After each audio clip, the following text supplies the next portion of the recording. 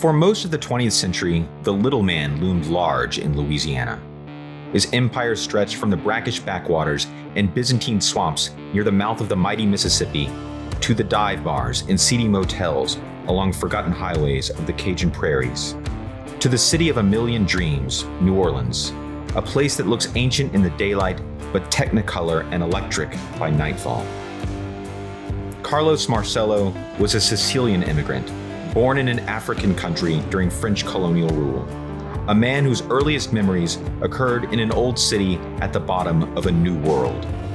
During his prime, some believe that it was Carlos, not the governor, who pulled the levers behind the curtain of state government. Many are still convinced that it was Carlos, lurking 500 miles away from the grassy knoll, who ordered the hit on JFK.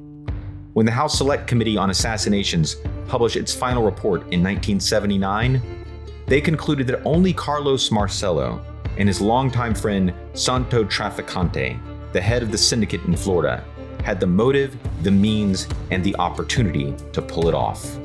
Not the Soviets, not the Cubans, not the CIA, but Santo and Carlos.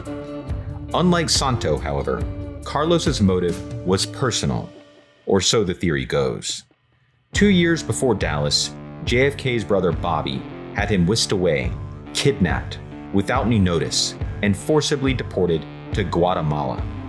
He'd spent days lumbering through the treacherous jungle of the Sierra Madre de Chiapas, certain he would either die or be killed in order to make his way back home. Even now, no one, not even the United States government, knows how exactly he'd been able to sneak his way back in.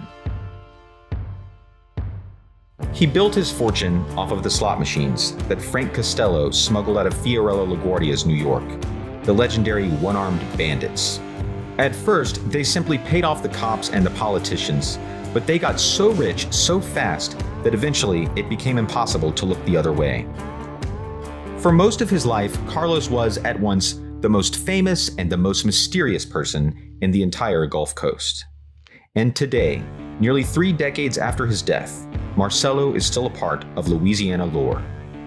A bayou rambler, a dope dealer, a racketeer, a wise guy, an undesirable, a working-class hero, a laissez-le-bon-temps capitalist, a rapscallion, a desparecido, and the reputed boss of America's original Mafia. But outside of Louisiana, if he is remembered at all, it is as a minor character in a conspiracy theory.